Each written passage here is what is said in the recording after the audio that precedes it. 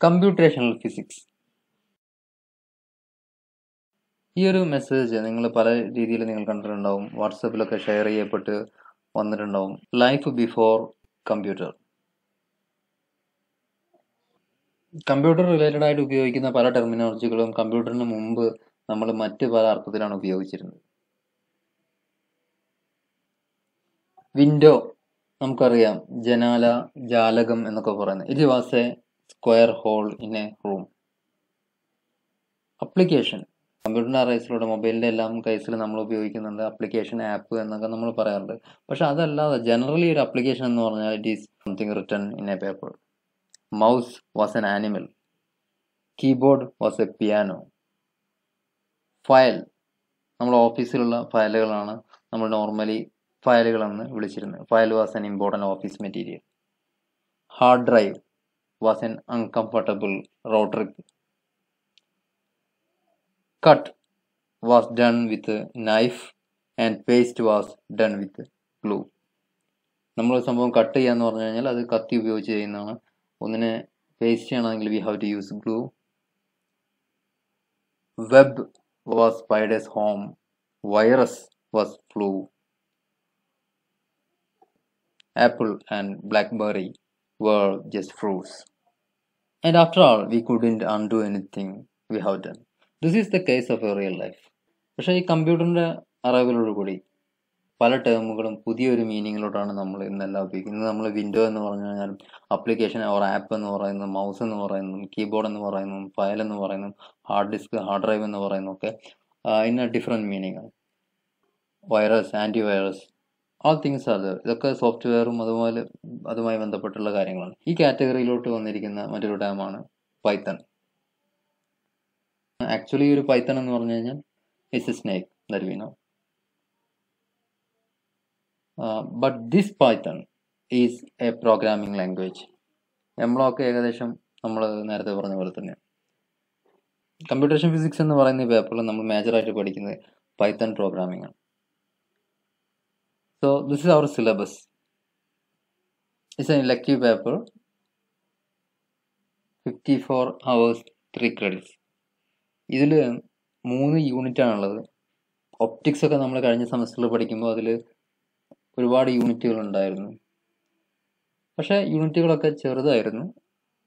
ഇവിടെയും നമുക്ക് അത്രത്തോളം അവർ തന്നെ ആവശ്യമാണ്. 54 hours ആവശ്യമാണ്. 3 ക്രെഡിറ്റ് ഉള്ള പേപ്പറാണ്. പക്ഷെ നമുക്ക് 3 യൂണിറ്റുകളേ ഉള്ളൂ ആസ് പെർ സിലബസ്. ആ 3 യൂണിറ്റുകളും വലിയ യൂണിറ്റുകളാണ്. ഒന്നാമത്തെ unit it's around 20 hours, almost half the syllabus എന്ന് വേണമെങ്കിൽ പറയാം. It's title is introduction to Python programming. ഇവിടെ നമ്മൾ പൈത്തൺ പ്രോഗ്രാമിങ്ങിനെ കുറിച്ചുള്ള എല്ലാ ബേസിക് കാര്യങ്ങളും അതിൻ്റെ സിൻടാക്സുകളും എല്ലാം നമ്മൾ ഈ യൂണിറ്റിൽ തന്നെ പഠിക്കും. എങ്ങനെ പ്രോഗ്രാം ചെയ്യാമെന്ന് നമ്മൾ ഇതിൽ നിന്ന് കൃത്യമായിട്ട് മനസ്സിലാക്കും. Then unit 2 is numerical methods. Numerical methods എന്ന് പറഞ്ഞാൽ നോർമലി നിങ്ങൾ മാത്സിൽ പഠിച്ചിരിക്കുന്ന കാര്യങ്ങൾ. Newton's Raphson method, trapezoidal method, Taylor series, ഇങ്ങനെ നമ്മൾ ഒരുപാട് കാര്യങ്ങൾ പഠിച്ചിട്ടുണ്ട്. അത്തരം കാര്യങ്ങൾ നമ്മൾ വീണ്ടും പഠിക്കും. അത് ഉപയോഗിച്ച് എങ്ങനെ പ്രോബ്ലംസ് ചെയ്യാമെന്ന് നമ്മളിവിടെ മനസ്സിലാക്കും. ദെൻ പൈത്തൺ പ്രോഗ്രാം ഇതിൽ എങ്ങനെ അപ്ലൈ ചെയ്യാമെന്നുള്ളതും നമ്മളിതിൽ മനസ്സിലാക്കും. It's also A big unit, 22 hours unit. And the third unit is Introduction to Computational Approach in Physics. നമ്മൾ പ്ലസ് ടുവിലൊക്കെ പഠിച്ചിട്ടുള്ള 1-dimensional motion, falling of object, freely falling bodies, projectile motion പോലെയുള്ള കാര്യങ്ങൾ ഇത് നമ്മളിവിടെ ഡിസ്കസ് ചെയ്യും. അതിൽ നമ്മൾ പൈത്തൺ പ്രോഗ്രാം ഉപയോഗിച്ച് അത്തരം പ്രോബ്ലങ്ങൾ എങ്ങനെ ചെയ്യാം എന്നുള്ളതാണ് നമ്മളിവിടെ മനസ്സിലാക്കുന്നത്. ഇനി പൈത്തനെ സംബന്ധിച്ചിടത്തോളം അതിൻ്റെ റെഫറൻസ് അത് കുറച്ച് ഇമ്പോർട്ടൻ്റ് ആയിട്ട് നമ്മൾ മനസ്സിലാക്കേണ്ട ഒരു കാര്യമാണ്. നമ്മൾ ഇലക്ട്രോഡൈനാമിക്സ് പറയുമ്പോൾ അതിൻ്റെ സിലബസിൽ കൃത്യമായിട്ട് നമുക്കൊരു ടെക്സ്റ്റ് ബുക്ക് ഉണ്ട്, ഇലക്ട്രോഡൈനാമിക്സ് ബൈ ഗ്രിഫിത്ത്. ഒപ്റ്റിക്സിന് നമുക്ക് കൃത്യമായ ടെക്സ്റ്റ് ബുക്ക് ഉണ്ട്, ബ്രിജ്ലാൽ സുബ്രഹ്മണ്യം, അജോയ് കെട്ടക്. അപ്പോൾ കൃത്യമായിട്ട് സെക്ഷൻസ് എല്ലാം പറഞ്ഞിരിക്കുന്ന ഒരു സിലബസ് ആണ് അത്തരം പേപ്പറുകൾക്കൊക്കെ നമുക്കുള്ളത്. പക്ഷേ ഇവിടെ നമുക്ക് സ്പെസിഫിക് ആയിട്ടൊരു ടെക്സ്റ്റ് ബുക്ക് ഇല്ല as per syllabus, but we have lot of reference books. Important ആയിട്ടുള്ള റെഫറൻസ് എന്ന് പറയുന്നത്, ഒന്നാമത്തെ റെഫറൻസ് എന്ന് പറയുന്നത് python.org എന്ന് പറയുന്ന പൈത്തൻ്റെ വെബ്സൈറ്റ് ആണ്. python.org അല്ലാതെ നമുക്കുള്ള ഒരുപാട് റെഫറൻസുകളുണ്ട്. One is Python Essential Reference, another is Core Python Programming. Both are from PhD Education. Then Python Tutorial Release 2.6.1. It's available on this website. Then you can see some other references. How to Think Like a Computer Scientist, Learning with Python by Alan Downey. Then Numerical Methods in Engineering and Science by Dr. B.S. Grewal, Kana Publishers. Numerical Methods for Scientists and Engineers, K. Shankara Rao. Introductory Methods of Numerical Analysis, S.S. Sastry. Computational Physics, V.K. Mittal, R.C. Verma and S.C. Gupta. So these are the references. Major reference എന്ന് പറയുന്നത് python.org എന്ന് പറയുന്ന website ആണ്. So this is the web address. വെബ്സൈറ്റിൽ പോയി കഴിഞ്ഞാൽ നമുക്ക് ഈ ഒരു രീതിയിലുള്ള വിൻഡോ ആണ് ലഭിക്കുക. പൈത്തനെ കുറിച്ചുള്ള എല്ലാ ഡീറ്റെയിൽസും നമുക്ക് അവിടെ നിന്ന് മനസ്സിലാക്കാൻ സാധിക്കും. Let us go to the website. ഇതാണ് python.org എന്ന് പറയുന്ന വെബ്സൈറ്റ്. ഇവിടെ നമുക്ക് ഒരുപാട് ലിങ്കുകൾ കാണാം. ഒന്ന് പൈത്തൺ സോഫ്റ്റ്വെയർ ഫൗണ്ടേഷൻ, അവരെ പറ്റിയിട്ടുള്ള ഡീറ്റെയിൽസ് എല്ലാം നമുക്ക് ഇവിടെ ലഭിക്കും. Python Software Foundation is an organization devoted to advancing open source technology related to the Python programming language. Python software എന്നൊരു ഓപ്പൺ സോഴ്സ് സോഫ്റ്റ്വെയർ ആണ്. അതെന്താണെന്നുള്ളതൊക്കെ നമ്മൾ ഡിസ്കസ് ചെയ്യും. Python Software Foundation or PSF എന്ന് പറഞ്ഞാൽ is an organization devoted in advancing open source technology related to the Python language. Then python.org ൽ നമുക്ക് മറ്റൊരു link കാണാൻ സാധിക്കുന്ന ഡോക്സ് എന്ന് പറയുന്ന, here you can see lot of versions of Python.